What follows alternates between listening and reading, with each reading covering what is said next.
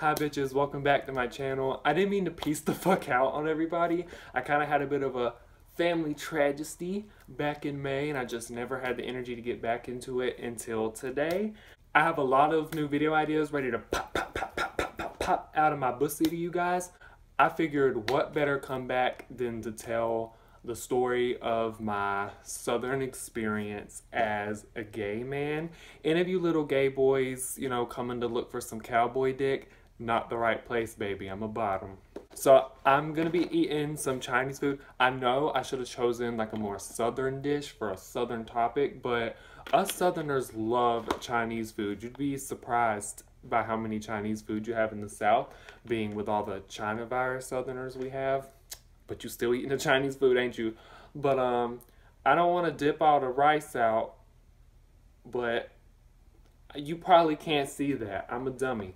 But I'm going to take one bite, maybe smell it a little bit, and then we'll get on with the point of the entire video. Oh my God, it's like cocaine. Imagine going on a diet of like just sucking the taste of food but not actually eating it, so you get the taste pleasure but not the calories. Like lunch was so good today, I'm so full. Oh my God.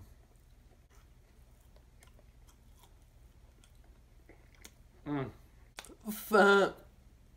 Anyway, enough tomfoolery. It's time to get to the meat and potatoes of the video.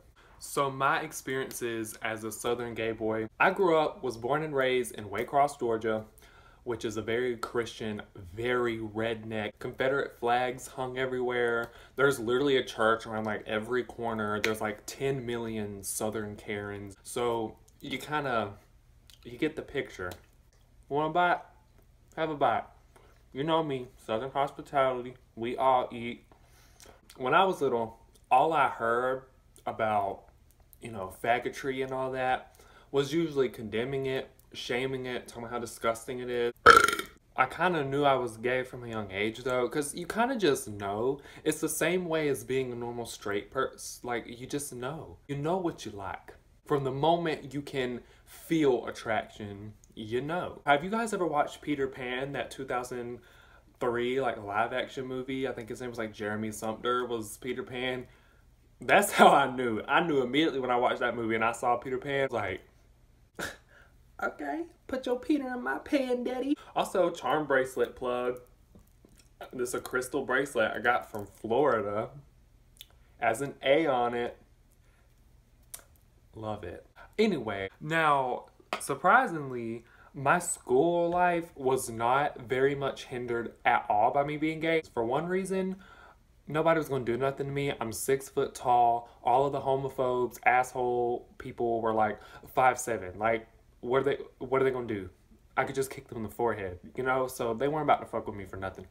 Number two, I also made it very clear to all of the guys in the school that thought they had a problem with my faggot demeanor.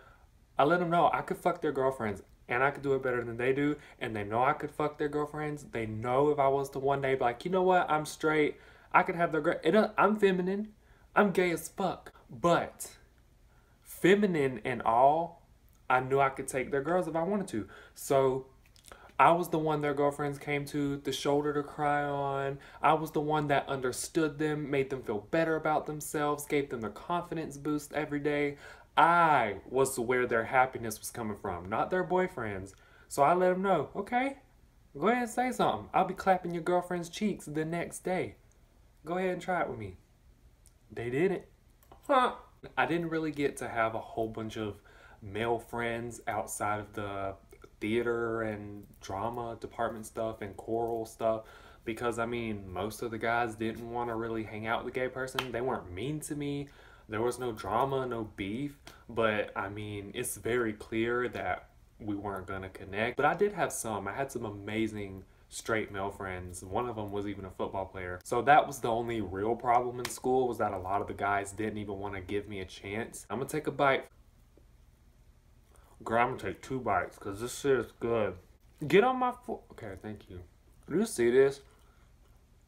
I don't even think I'm gay no more. I think I'm just chicken sexual. This shit is hot. If this was OnlyFans, I'd put this up my ass. Girl, I need to finish this chicken. I'm so rude. I'm so rude. Talking with my mouth full. I sound like your mama on a Saturday night talking with my mouth full. Hey. Yes. I also get asked a lot, why did you choose to be gay? Huh, Barbara?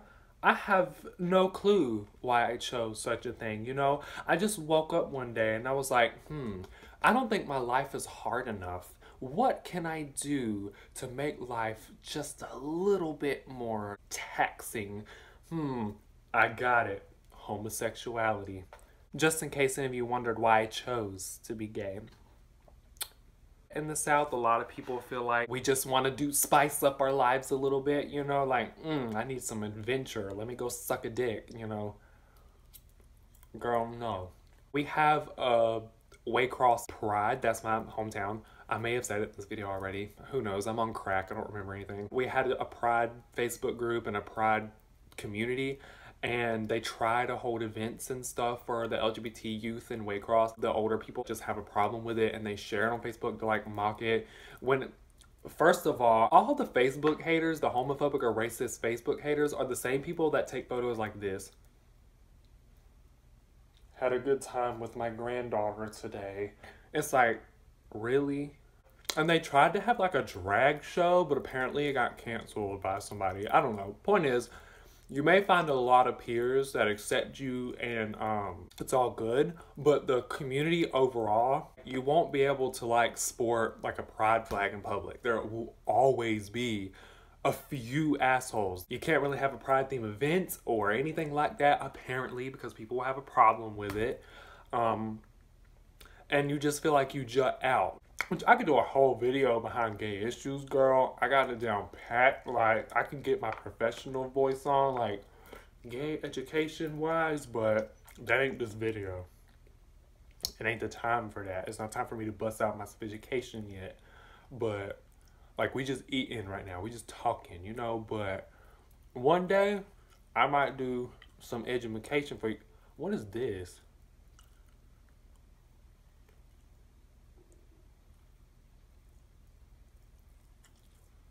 Okay, it was good, so I don't care. Growing up in an area full of people who generally kind of just don't like your existence kind of sucks, but at the same time, it doesn't really matter to me personally. I live in my own little world anyway, so who gives a fuck, really? And I'm still a Southern boy. Gays can be Southerners too. Gays can be with the cowboy shits too. I'm not like full country, like you won't catch me in no fucking camouflage cowboy boots. You won't really catch me being that country by any means, girl. That's not me. But I definitely got the demeanor of I'm more of a Southern belle. You know what I mean? You get me, right? You get me. I think I've said all I have to say in this video. I don't want this video to be an ass load of a video. Oh God, girl, I'm not even looking forward to the editing. Before I go, I would like to say, you should subscribe. And I'm sorry that it's been a while since I have posted. So I do appreciate any of the Austinators who clicked this video like, damn, bitch, where the fuck you been? It's been a hard time, but I'm getting better. I think everyone's getting a little better.